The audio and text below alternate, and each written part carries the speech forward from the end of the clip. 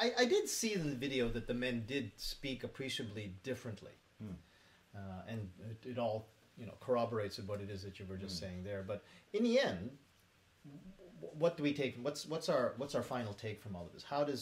How should our research be taken by society at large to improve itself, and in the grander scheme of things? Why does this all matter? In the grander scheme of things, this is again just a small slice in terms of the world. So we looked at teenagers, pretty much a relaxed setting, but they were, of course, just meeting for the first time. In this context, men and women are going to be much more polite. They're going to be nicer, and they're going to be pretty much watching what they say, more editing, and so it's going to be it's just one bit of the puzzle of a big puzzle of men-female talk.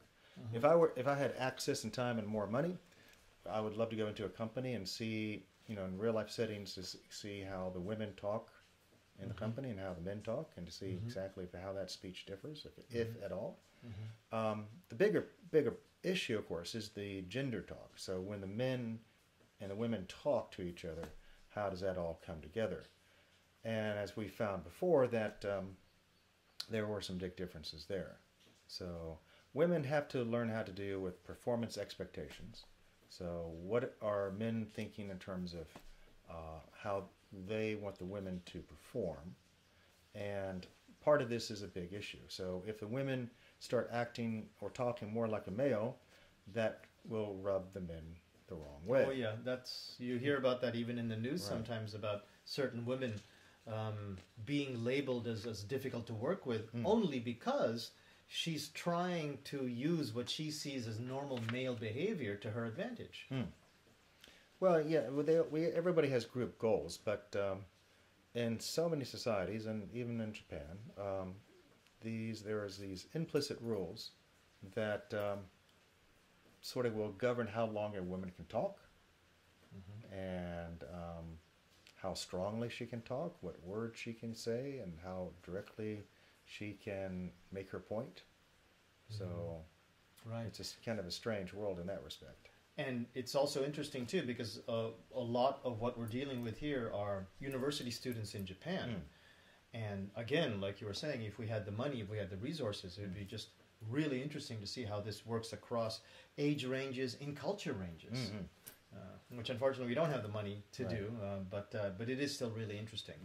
And in terms of our kids, I mean, if they do want to take on international careers, if at least they can see themselves on video as having these flaws or these problems or these disadvantages of the way that they speak, at least they know to what degree what it is that they have to repair or improve to go and adjust into another culture.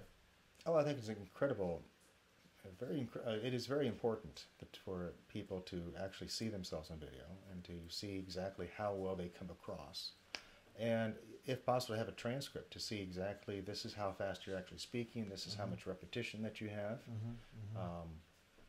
this is what you need to improve. So even just doing this this work, all of these podcasts, all of these videos with you, it just taught me that I have a tendency to actually look like I'm frowning all the time. Me too.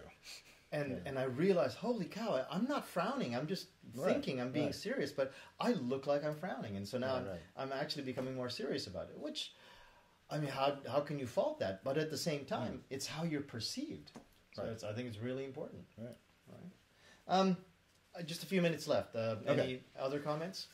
Well, in short, basically, I think it's a study that shows that women should be a bit more aware of how they're coming off. Right. And I would love to have, so this takes us to a point in which, we should have communication classes for women, basically, to learn how to better join group discussions, how to assert themselves better, how to talk with men.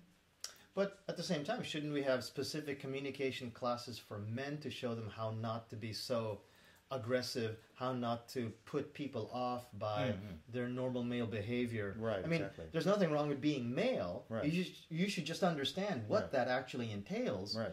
And when you're dealing with women, you should keep this in mind. Oh, I wholeheartedly agree. I mean, you've read the reports in different newspapers about Japanese business culture and how sexist it is. Oh, and it's horrible. How, yeah. I'll use that word. It's horrible. It's horrible. Yeah, it's a nightmare. So yeah, we could start just with basic communication about, and really helping to improve the communication styles, and just not, there's a whole bunch of issues. Getting rid of bullying and harassment. And, Sure. So. And not just across genders, but across, I think, the first thing that comes to mind when it comes to what it is that Japanese society has to repair when they're dealing in another language is just the cultural barriers. That still hasn't been fixed over these 40 or 50 years.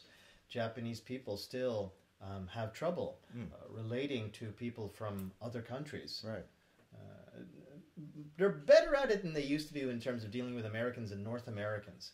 But now the doors have opened up to South Asians, to Arabic countries, right. And it's still not that much better than it was before. Okay. Right. In my opinion. Okay. Thank you, Bob. Thank you you for coming out here on this this wonderfully cloudy and rainy day. Okay.